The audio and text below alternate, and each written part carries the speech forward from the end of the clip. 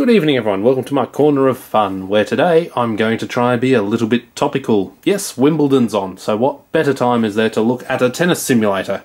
Specifically, this one, which I picked up for $10 off of eBay.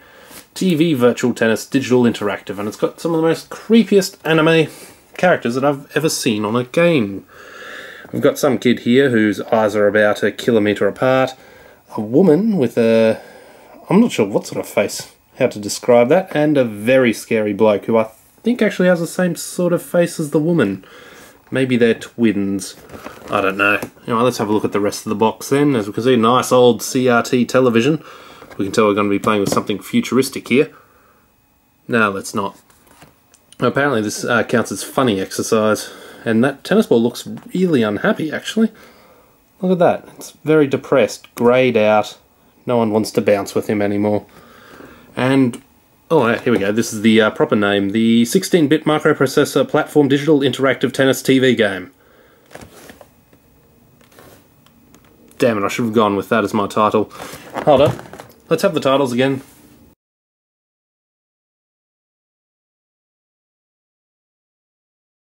Yeah, much better. Anyway, let's have a look at the back of the box now, where the anime characters are gone, and instead it's this blue guy. I'm pretty sure that must be the what the Blue Man group look like when they parachute.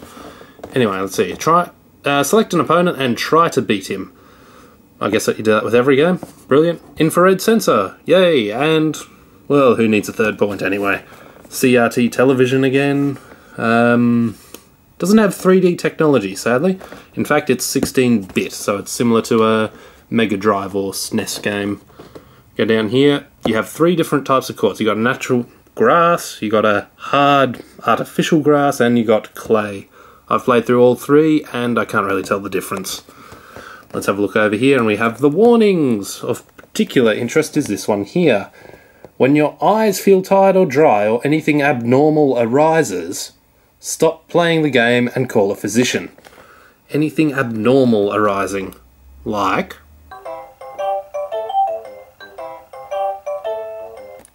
or a functioning game fill-up. Anyway, there's a few more sort of English things there on the box, plus a nice comforting anime girl, which is a refreshing change of pace from these spawns of Satan that grace the front of it. It also comes with a manual, and when I say manual, I mean a sheet of cheap A4 paper with stuff printed on it.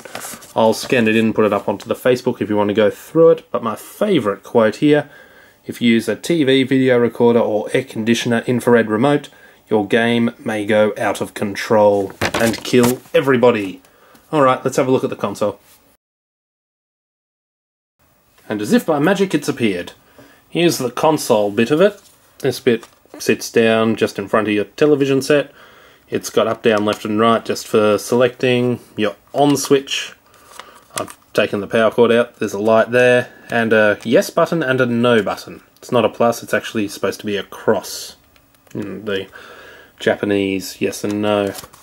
4 AA batteries power this, or a power cord, which this comes with, so bonus points for that. Also AV out. And here is your tennis racket. It feels of a much sturdier plastic than most of the Wiimote racket shells that you can pick up nowadays, which I always found to be a real sort of waste of money because it didn't, you know, help with the game in any way. It's got an infrared sensor built in, which is how the game detects your movements. There's no accelerometer or anything like that. And it's powered by 2 AAA batteries, which were incredibly difficult to remove, because it's just probably a 1mm too small, I guess, to safely house the AAA batteries lengthways. And yeah, it was a real pain to remove. Also, bloody Phillips head screwdriver needed to get into it, which I always find annoying. Anyway, there we are. It feels rather... Wait, let's see if you can listen to that. Yeah, I'm not sure if you can hear that at home, but yeah, it doesn't feel that strong. Anyway, let's see how this performs when played on a proper television.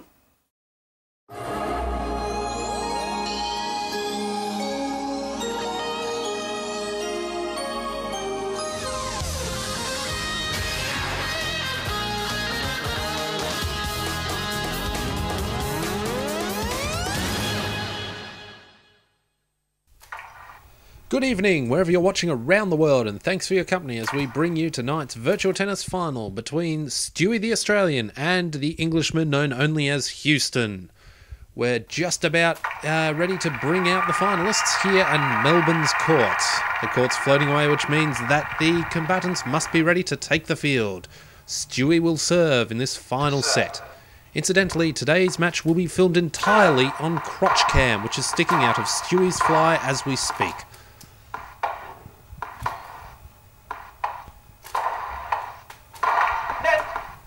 And that's a bad mistake from the Australian as Houston takes the early lead here in this final set.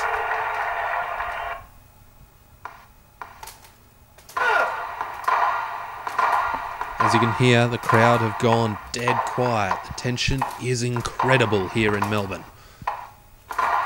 You'll also notice the rallying. Stewie is so quick that this game has become similar to shuttlecock rather than tennis.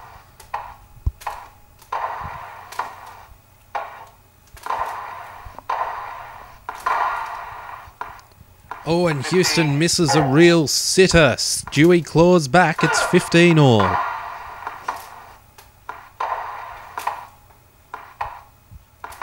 Just a reminder, coming up immediately after this game, the Brisbane Broncos will be taking on the Brisbane Broncos in what is sure to be a high-rating match.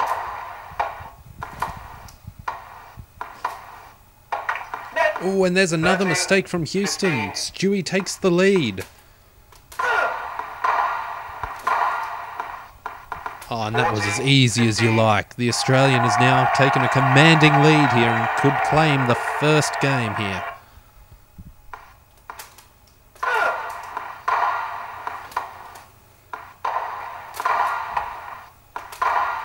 And there it is. Brilliant shot there from the Australian. He takes the first game. The Englishman is very unhappy about that, and the crowd is going over the moon. Let's go down to the sidelines for a comment. Thank you, Sandy.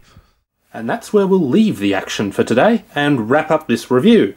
Yeah, I was kind of surprised by it. I mean, it works pretty well. It didn't miss any stroke that I played, although it doesn't tell the difference between a backhand stroke and a non-backhand stroke. I'm not really good with tennis, so I don't know any of the terms. So yeah, the infrared sensor was fine. Accelerometer would have been better, although it would have made it far more expensive. And the fact that it came with power cords, they didn't have to put another 4 AA batteries into this, gives it a couple of bonus points. However, you can't help but feel that Wii Tennis on the Wii Sports game that comes bundled with every Wii known to mankind is still a far superior version. Yeah, I'd recommend this as maybe a birthday gift for one of the younger kids who's really into tennis. They'll probably get some enjoyment out of it. And, maybe you'll even get $10 worth of enjoyment if you're drunk one night with a few mates. I don't know. So, yeah, there you go. If you want one, go onto eBay, purchase one. If you don't, just don't buy one. I'm not going to hold anything against you if you don't. Now, I don't really have any other way to end this, so here is an image of a fence with a comedic sound effect.